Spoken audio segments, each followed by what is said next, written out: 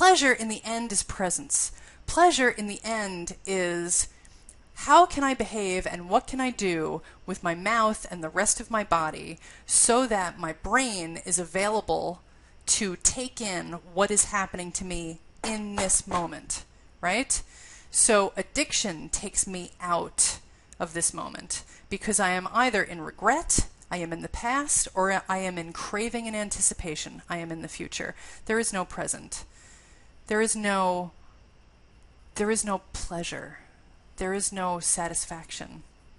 We all know that Apple Jacks are probably a bad idea, but kashi? Oh, no trans fats. No high fructose corn syrup. Oh wait, there's a chicken yoga pants on the box. They must be good for me, right?